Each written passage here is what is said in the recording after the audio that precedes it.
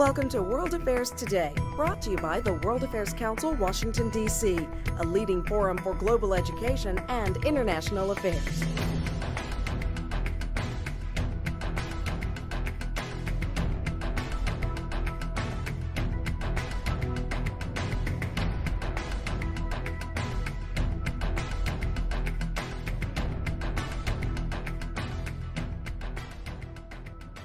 Good evening and welcome to the World Affairs Council's Author Series program held here with the cooperation of the El Salvador Embassy and His Excellency Francisco Fuentes. I want to thank the Ambassador and his staff for their hospitality this evening.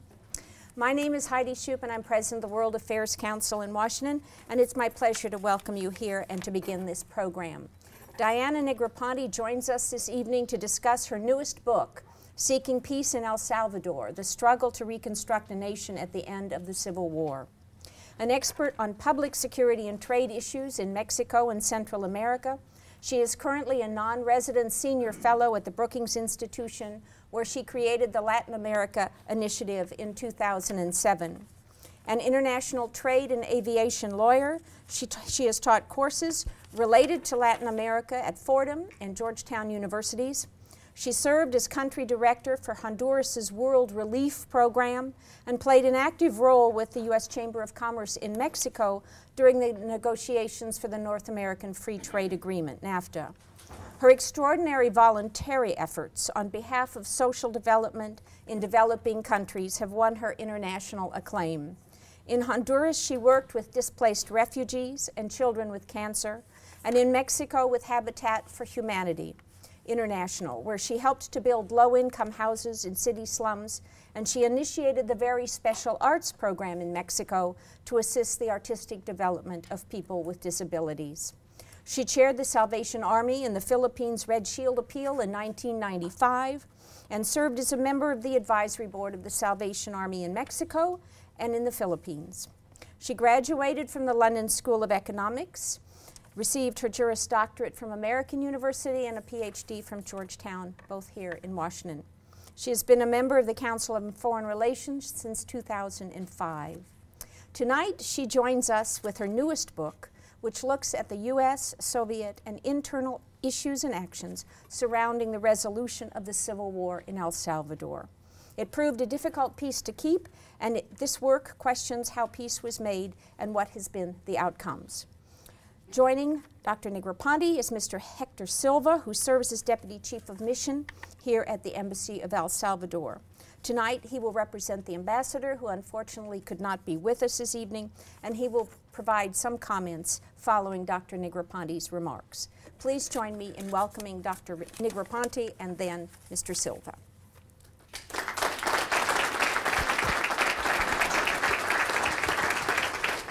"20 years ago, at this time, the warring parties of El Salvador made peace after 12 years of a civil war in which over 70,000 people died.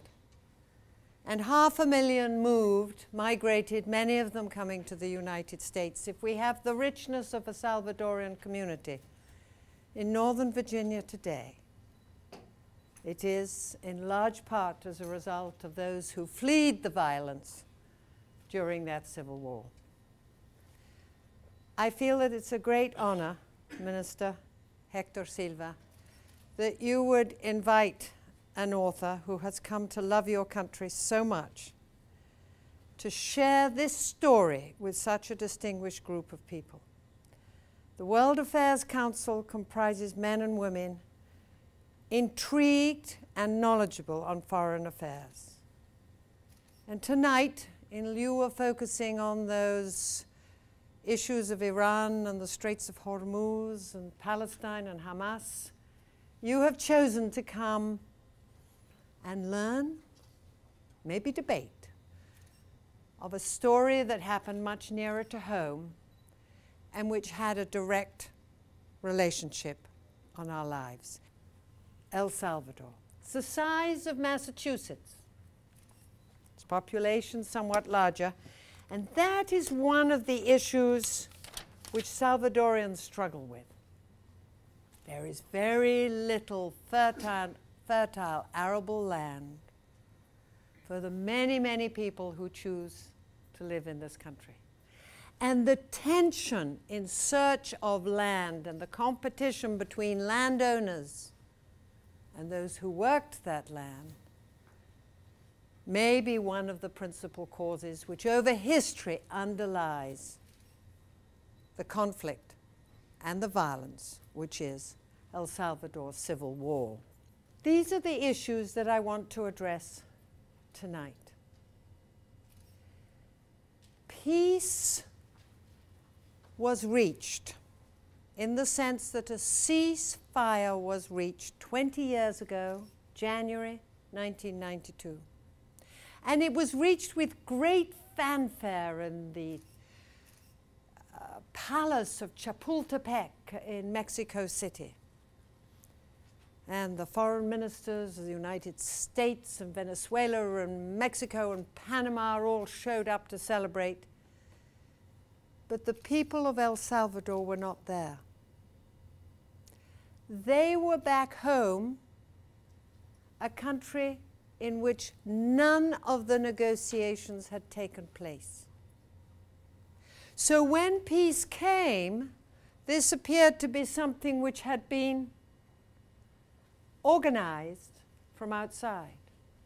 And their challenge, the challenge of the Salvadoran people, was, how do we make this work?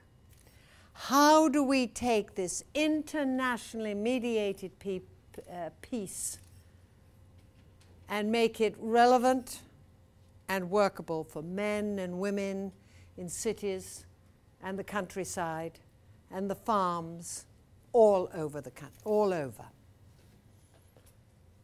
And I would argue that El Salvador is at peace in the sense that there is no distinct armies fighting each other. But Salvador suffers from thousands of young men and women who have formed these cliques or youth gangs which operate in the United States and whose headquarters may be with us or may be in Salvador, but their capacity to damage and to hurt in El Salvador is very serious. And the murder rate last year related to drugs, 4,308.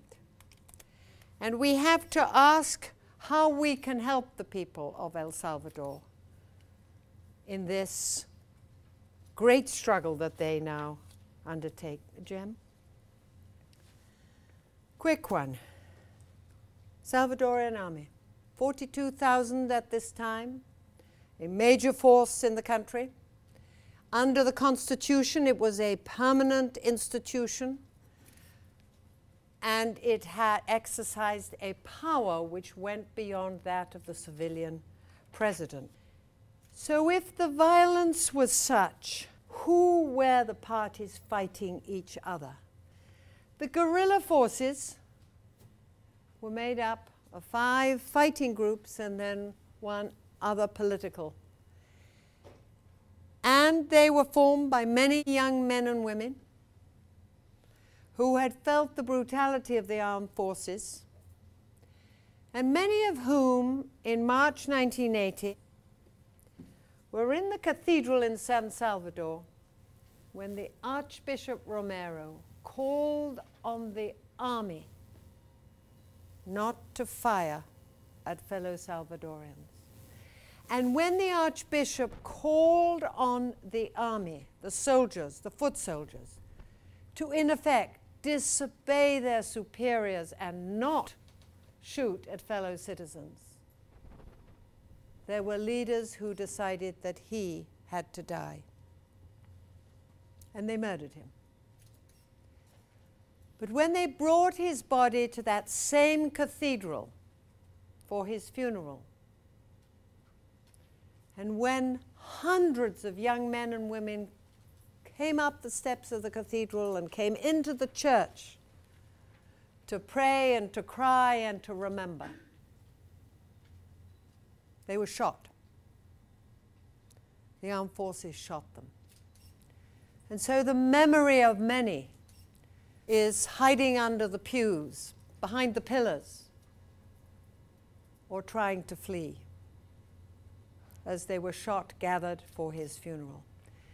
And so a fear created a cycle of violence in which the FMLN also murdered, kidnapped, and carried out brutal acts. There is no suggestion that it is only one-sided, except when the United Nations later published its report. The United Nations mediators concluded that 80% of the violence had been carried out by those armed forces. And therefore, the purging of those armed forces became a necessary part of that peace. I had a wonderful conversation with Julia before we met today, in which I said the women fought so hard. They carried messages, they carried food, they cared for the sick, they cooked.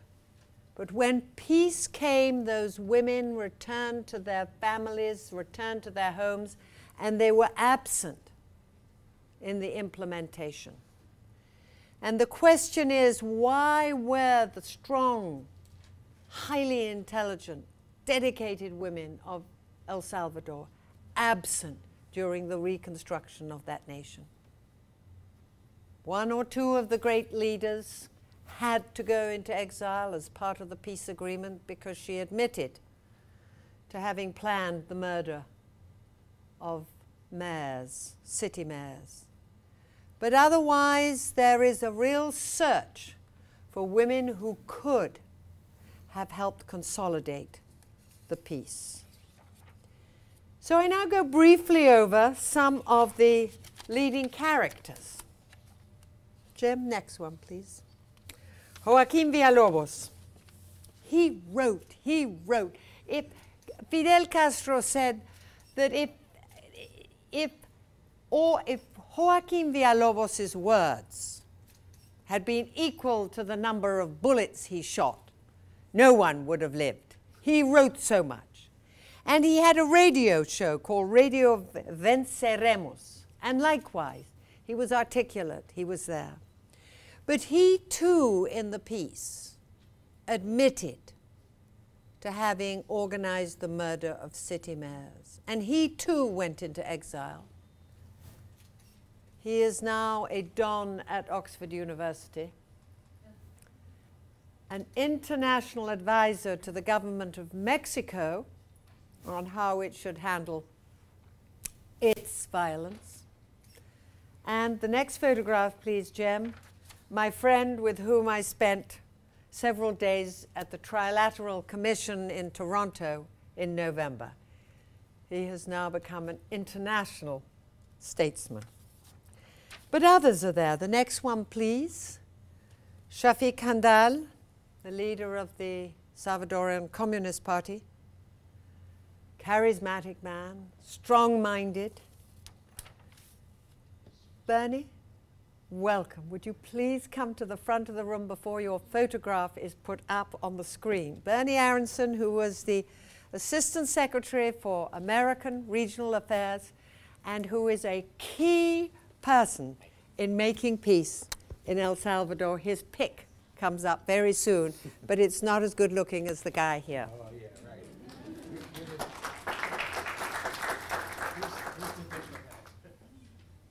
Wait till I tell about you. I got some good stories. Shafiq, the young man, later Shafiq Handal, the candidate for president. He tried twice to be president of El Salvador, but he could not shake off that identity as the leader of Salvadoran Communist Party, and he never won. He died last year, Hector, or in 2010? 28 he dies. A man who believed very much in his people. Next one. If I said that Bernie was a hero, there is another hero, and it is this man, President Cristiani. He should have been a staunch conservative, aligned with the landowners, with what is pejoratively called the oligarchy.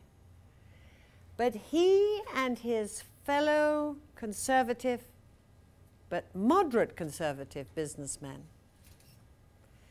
decided that they had a role to play in ending the war, because neither their business flourished nor foreign investment entered the country so long as the assassinations continued.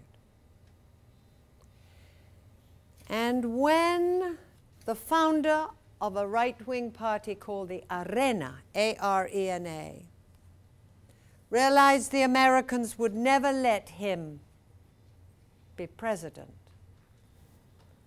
a younger man was chosen, Alfredo Cristiani.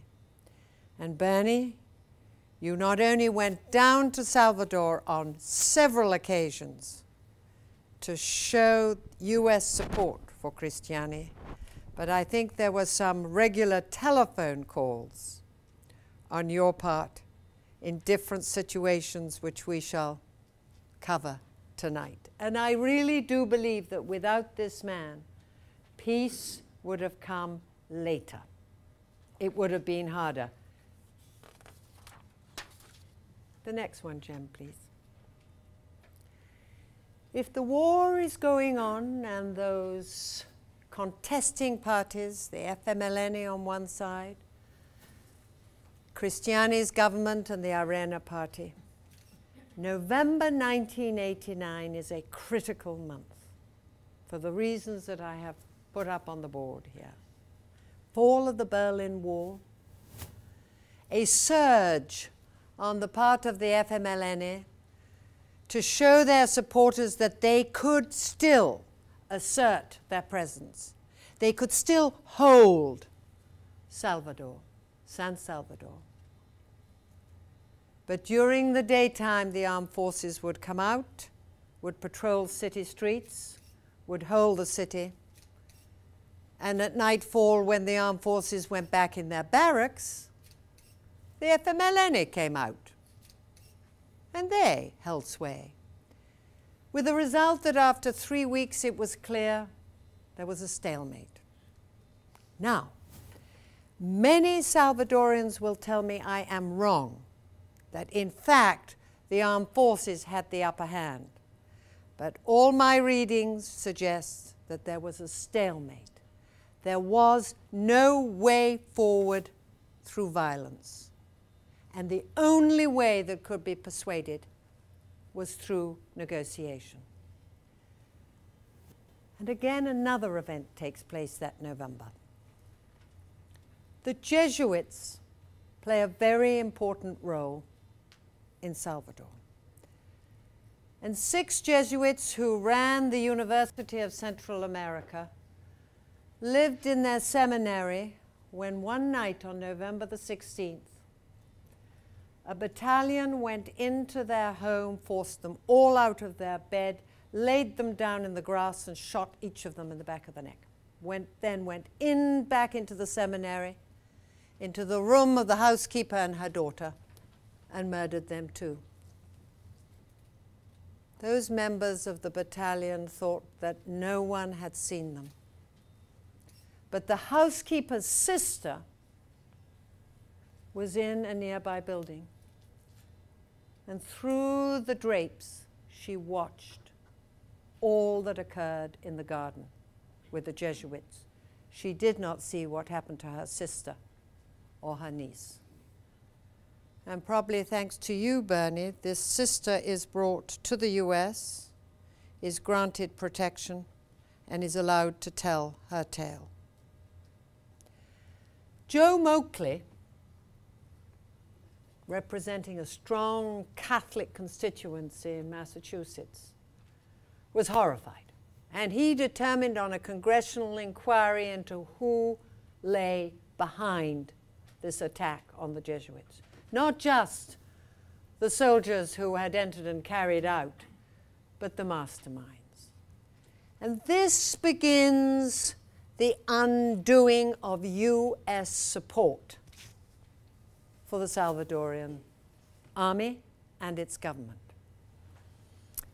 Bernie Aronson was called to testify before the Senate in the 3 days after the murder of the Jesuits.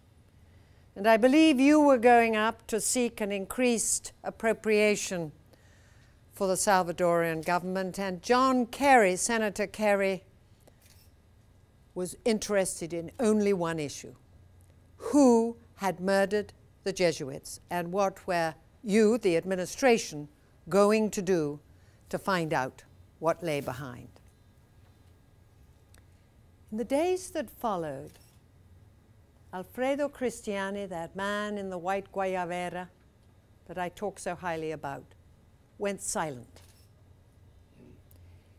Instead, the U.S. ambassador to Salvador, a man called Bill Walker, held daily press conferences seeking to show that the United States was determined to find out who had murdered, because it was evident that there would be no continued funding for the government of El Salvador so long as the suspicion remained that senior people, maybe the Minister of Defense, maybe higher, had knowledge, had acquiesced, or had ordered this murder. Now enters a new player, because in this stalemate, combined with the uproar in the international community, there is an institution and one person with an eagerness to get involved: Álvaro de Soto. Mr. de Soto is Peruvian. He was very close to the UN Secretary General of the time, Javier Pérez de Cuellar, another Peruvian. Until now, the UN had never got involved in Latin American conflicts. There was a recognition that this was an area of US interest, and therefore the UN should stay out. But with the end of the Cold War, Álvaro de Soto, Jim, just go back one, if you would, argued that this was a time for the UN to mediate a peace. Now, the bureaucrats on the 38th floor of the UN building in New York said, there's very little legal justification for us getting involved. And what happens if the Americans don't want us? They are the principal funders. Do we dare aggravate our funders by intervening? They did not. President Bush had been the US permanent representative to the UN. Secretary Baker was determined on seeking a peaceful outcome, and if the UN were to be the mediators, well and good, so long as this man sitting in the front kept a very close eye to ensure that what was going on was fair. I don't know the number of telephone calls, and you can't get those with a freedom of information search. You get the papers, but you don't get the telephone calls. Jem, let's try the next one.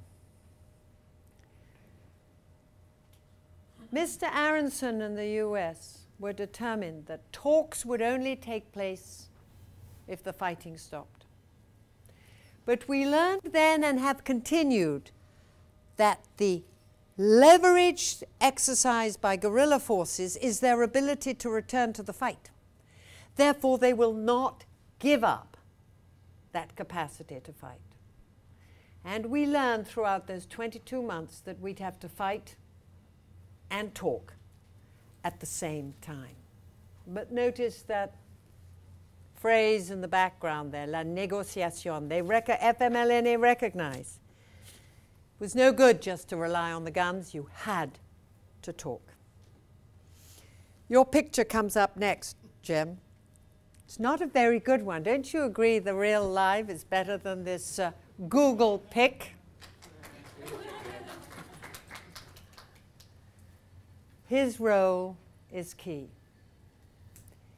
He had to assure the civilian president, Alfredo Cristiani, that Washington would stand behind him in making any agreement with the guerrillas, even though the right wing and even though the armed forces and the high command of the armed forces would rebel, resent, and would seek to change the mind, if not at one or two moments, to dispose of the civilian president.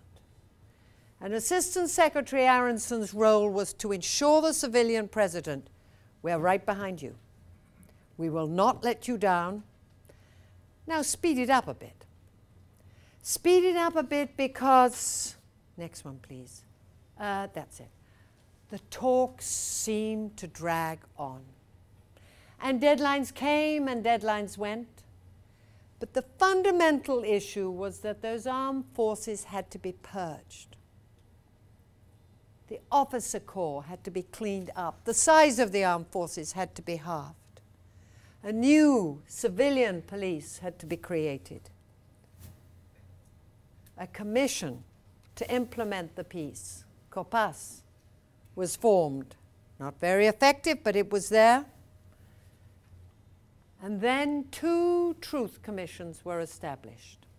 One, a purely Salvadorian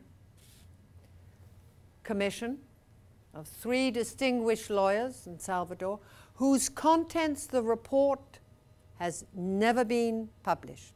It's never been leaked. It has remained secret, to my knowledge, Bernie. It is still an exclusive secret document. But the contents of that report said nearly every member of the High Command must leave his position, including the chief, General Ponce Enrile. And Cristiani had the task of removing them from office, the last 15 of which tried very hard to get rid of it. Despite the prevarication, despite the difficulties, 20 years ago, these men shook hands at Chapultepec Castle in Mexico City. I was amused to see they're nearly all wearing red ties. I didn't know there'd be a uniform for that day. And then begins the second part of our story, implementing an agreement. Next one, please. A task which was to prove as difficult as negotiating itself. Next one, please. ONUSAL, United Nations in El Salvador. Organizaciones de las Naciones Unidas en El Salvador, the acronym for ONUSAL. They trained the police. Next slide, please. They trained police, and I did have a slide on decommissioning weapons, but that slipped off. And then we come to a key organization, and one of you today actively participated in it. The next one, Jim. This was a UN effort to find out the truth of what had happened in El Salvador since the murder of Archbishop Romero in 1980 up until 1990. They scoured throughout the whole of the country, asking questions of ordinary men and women as to what had happened to them, checking their facts, double-checking their facts, before they wrote the report which was published to the world and which indicated where the massacre had happened and who had carried it out. Names were published. But the President, together with the Congress and the legislature, including the FMLN members, agreed. There would be an amnesty for all those mentioned in this report. This is very controversial today. But Cristiani believed that he could not have this international published document by the United Nations, naming names, places, without assuring that those who had been named and had committed the atrocity would not be persecuted, because otherwise you risked falling back to the violence and the counter-violence. But these were the men most seriously affected. And these were the men who at times threatened to push the civilian president to the side.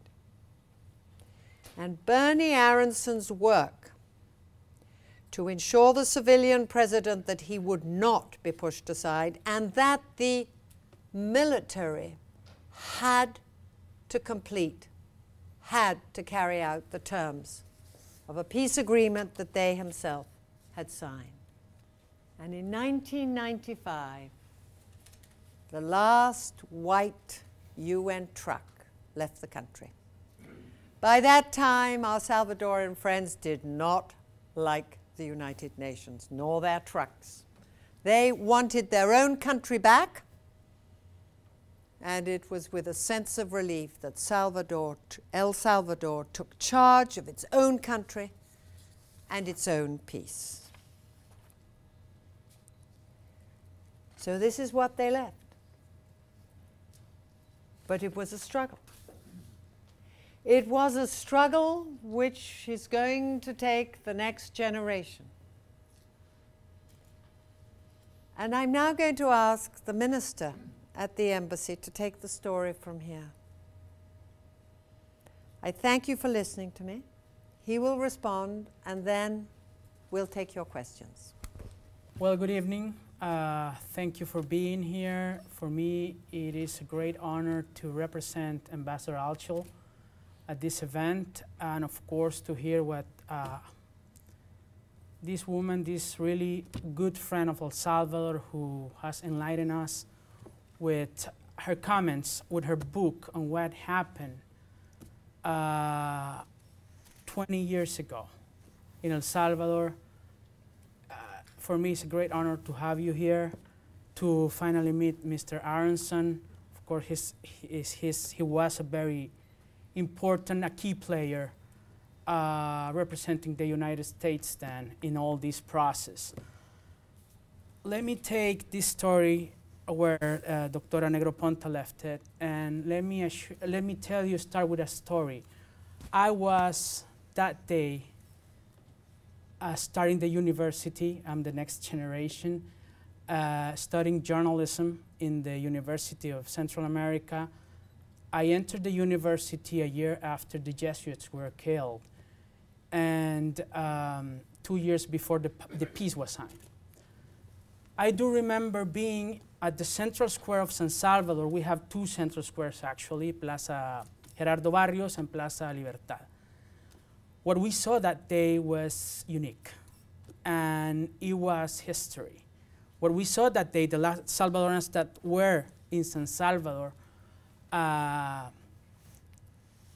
apart or far away from New York, from Washington, where all the peace process ending was taking place, what we saw that day was the image of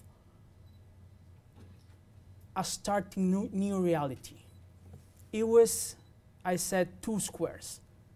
In Plaza Gerardo Barrios was the FMLN Comandancia, Chafik Handal, Joaquin Villalobos, and the others. And a lot of people that just came off the mountains to be, for the first time in San Salvador, celebrating peace. Some 200 yards away was the arena party, celebrating. It was an accurate representation of what was happening. We were, at that moment, not apart as we were before that moment, but we weren't together. We were just starting that process.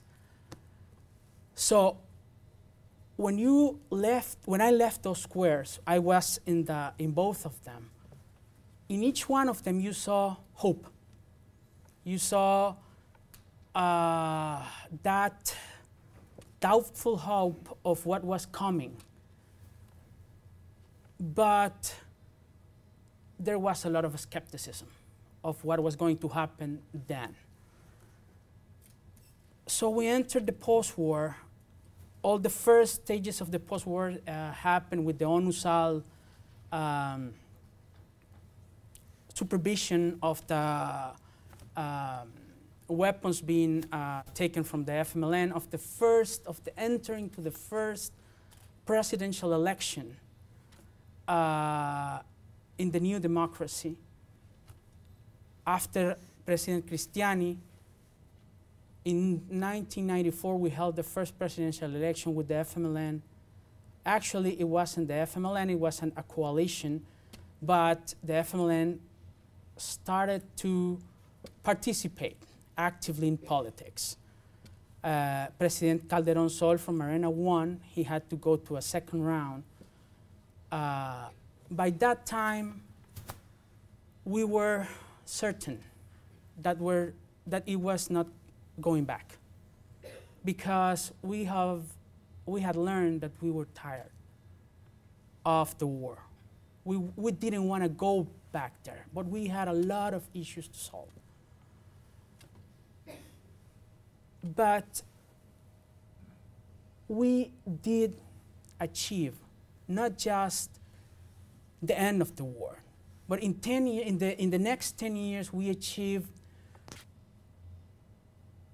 giving birth to democracy. And that was hard. That was hard because all was new. But it was hard mainly because all the war, all those images, those horrible images, left a lot of scars in the past generation. So reconciliation was hard, but it happened. And if you ask me, that was the main achievement of this whole process, to bring a nation together. Even though at the first celebration we weren't together, we managed to be together in the next 10 years. Of course, we have a lot of difficulties and differences, but let me go back to, then I became a journalist, and I had the opportunity to interview some of these players. And let me tell you two phrases that two of these players told me afterwards. I spoke to Mr. De Soto some year and a half ago in New York. And he said this: it was clear. I had this clear. There was not going back to that. And what you achieved as a country in terms of what the United Nations has done in terms of peace processes has no equal. Another player who's not here, his name is Epigmenio Ibarra. He's a Mexican. He was a journalist, a war journalist, and I interviewed him. He then became a successful producer for Mexican television. And he said, sometimes I have a lot of friends in El Salvador, and sometimes it's very easy for you, Salvadorans, being here in the day-to-day building of this democracy and this peace process, to forget the high quality, the greatness of what you achieved, which is peace. So I think that was the starting point for the new generation to walk forward in this. So one of the main questions Dr. Negroponte asks herself in this book is, do we have peace in El Salvador? The title is Seeking Peace. I would dare to answer, yes, we do have peace. We managed to achieve peace after a horrible war, a really horrible war that tore us apart, that gave us and produced those kind of images. I remember being a kid going to school in San Salvador or in San Miguel, watching that. So, yes, things have changed. We do have now a lot of things we didn't have then. But of course, we're still seeking peace.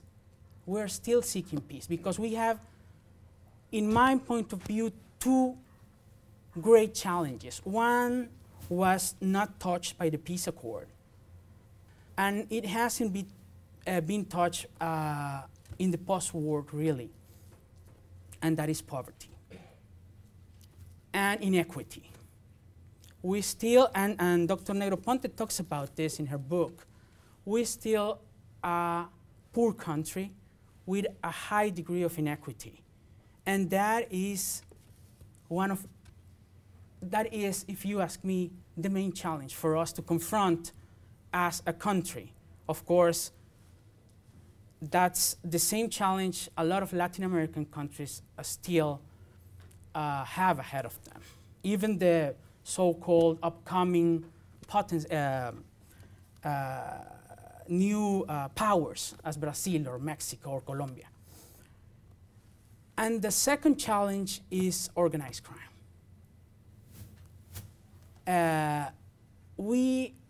If you listen to what President Funes says now, he refers to a new kind of war, as a lot of Latin American presidents have in these past years, the war against organized crime. And that is a huge challenge. And it's a huge challenge because it is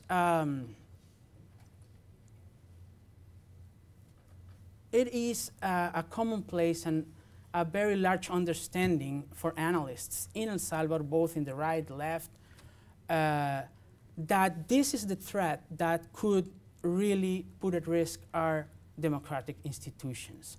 And this is the threat that shows us every day how weak they still are. So with those challenges in mind, I would like to finish trying to briefly answer, from my point of view, the questions that Dr. Negroponte presents to us at the conclusions of her book. She asks herself, how deep, three main questions. How deep was the reconciliation between the political parties and within communities in El Salvador? That's one. Had Salvadorans created political space within which to express dissent and argue for alternative choices? That's question number two. And question number three, had institutions necessary for any functioning democracies, political parties, the Legislative Assembly, the Supreme Court, the Electoral Tribunal, become accountable to the public? Let me start with the two last questions. Have we Salvadorans created political space? Yes, of course. We witnessed another historic milestone a couple of years ago. These guys, this guerrilla, became the government. They got a hold of the power of they went to hold the executive power. And they took that power from votes. So that is huge. And after that, nobody shot another bullet. Peace still there. Within communities, I think the new generations, and this is something I told Diana before we came in, I think the new generations have, the generation of the post-war, have a different approach to this. They knew what happened. We know what happened. We knew what happened. We know what happened. And we're pretty sure that we don't want to go back there.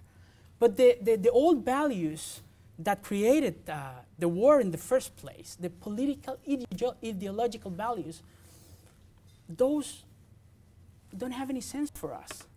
So that's an opportunity. And within that community, within the new middle class that was created in El Salvador during the whole process, I think there's been reconciliation. And I think there are a lot of news spaces. When you go to El Salvador, you get sick of how many open spaces are within the media. You have 18 interview shows in the morning. From the far right to the far left. You can hear whatever you want. And that's huge. Had institutions necessary for any functioning democracy become accountable to the public? I think that's a debt. And this is a debt because my view is that that stalemate scenario trespassed the peace accord and got itself into politics. So the two big parties, the FMLN and Arena, conducted politics with that in mind. So, and they appropriated, they took almost property, as a property, the Salvadoran institutions. So now you have a really weak Attorney General's office because that's named by Congress. You have a pretty weak Corte de Cuentas, which is the, how can you say this in English? It's like the office that oversees the good spending of government's money. That's a property of the parties. The Supreme Electoral Tribunal, that's property of the parties. The Supreme Court, that's been property of the parties. So there's a lack of presence of civil society still in order to strengthen these institutions. That's a debt that we still have. And finally, how deep was the reconciliation? I answered that already. I think it's been important. I think it's been deep, but I do think that we still have a lot of a long path to walk still. We do have peace, we do have democracy, we do have civil liberties that we didn't have before. But we have these two challenges, and there's a very intense discussion within El Salvador if we have finally reached the point in which we need a second generation of agreements. Not to end the war, but to finally start building a strong democracy. So that's what we have ahead. But my opinion, I am optimistic. I am optimistic because I go back to what Álvaro Soto told me or Epigmenio Ibarra told me. What we achieved was huge. Thank you.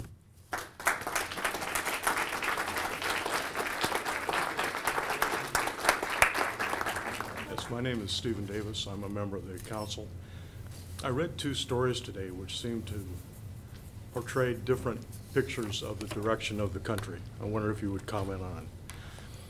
One was the institution of tax reforms in the latter part of the year, which seemed to create a more equitable situation for the various classes of folks.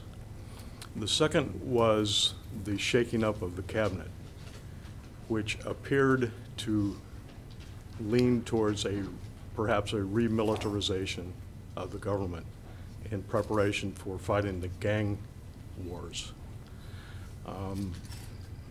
It seems one step forward, perhaps two steps back, but I'm not sure if I'm placing this in the proper context. If a country is to engage, to counter the level of violence that El Salvador is going through at the moment, it has to raise the funds from its own people and those with a greater ability to pay through a wealth tax in order to pay for the police force and for introducing the audit systems within that police force, which include polygraphs, And therefore, President Funes has emphasized the need to raise those funds, that extra tax, from those in Salvador who should and can afford to pay for it.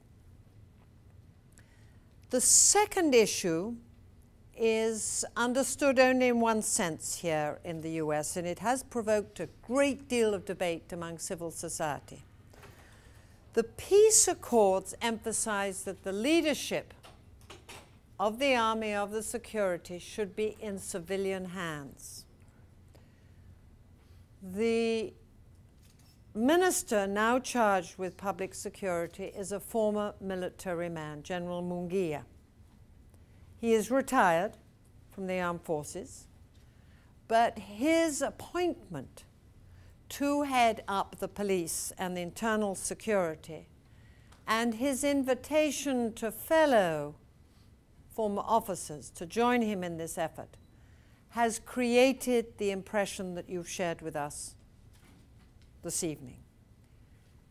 My opinion is that Munguia, whom I do know, is a very effective and democratic individual, but how he will respond to the level of attacks from these gangs, from transnational criminal organizations, and the drug traffickers is yet to be seen.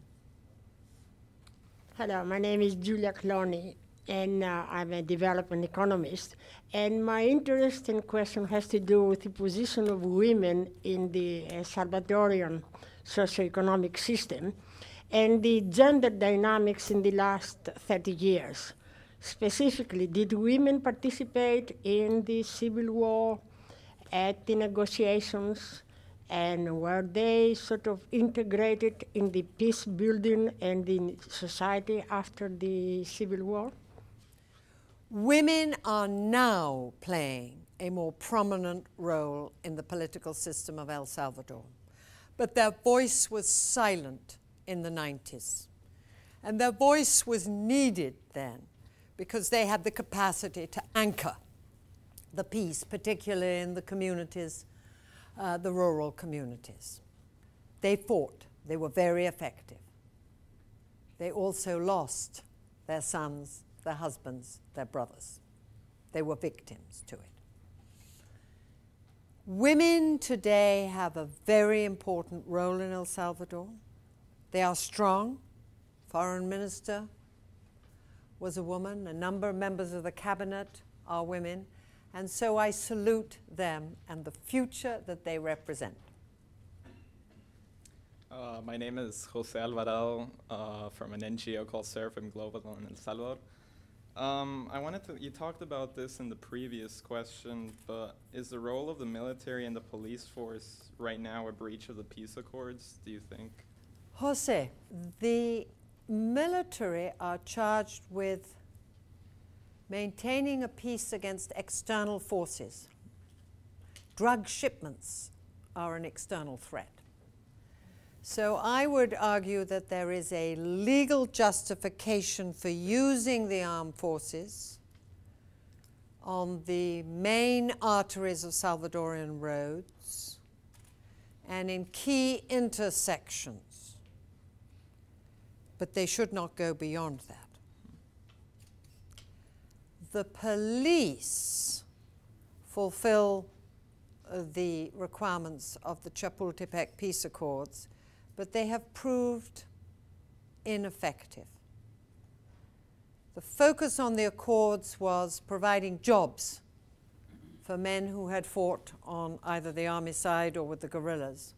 And they were incorporated into the new civilian police without adequate training. They have therefore not proved capable so far to contain the violence carried out by these youth gangs and by transnational organizations.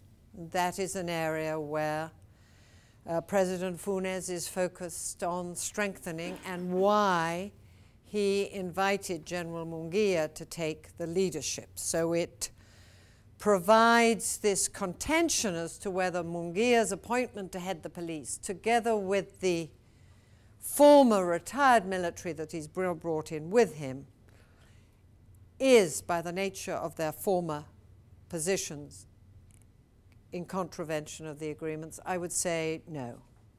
My name is Patrick Smythe, and I'm a former member of the World Affairs Council, and I enjoy coming to these because I like to know what's going on in the world. Mm-hmm.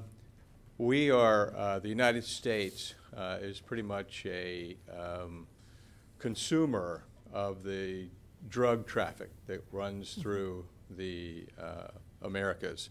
And we, of course, you know, there is somewhat of more of a middle class growing throughout these countries. Mm-hmm. However, I would assume that most of the drugs that come through the countries or are raised in those countries are used here.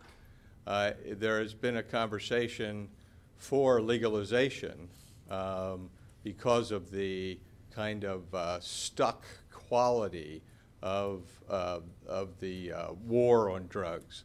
And I was wondering if there is any conversation in the Latin American countries that directs itself towards that, and are they threatened to some degree by our addiction to this problem, as well as, you know, the issue of, you know, throughout the world, right. I guess. Yeah. Patrick, thank you for your question. We hold a shared responsibility for the violence in Mexico and Central America, because it is fueled by our appetites. Now, rather than engage on the issue of whether one should decriminalize, legalize, etc., I'd like to share with you what the rules of the game are among the youth gangs called the Mara Salvatrucha and the Barrios 18. Any member of the gang found intoxicated on heroin, cocaine, methamphetamine, or crack is to be disposed of, shot. The members of the gang can consume marijuana, but they are not to be so intoxicated they cannot carry out the superior purpose, which is that of the criminal enterprises of the gang. So if you have mobs establishing a strict prohibition against the use of strong illicit drugs, that should be, I think, a message for us. Thank you all for coming.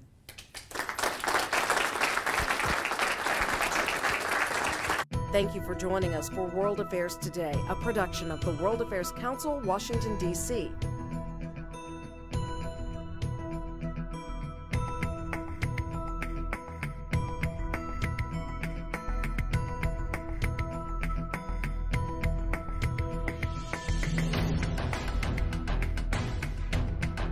Stay connected with us at www.worldaffairstoday.org.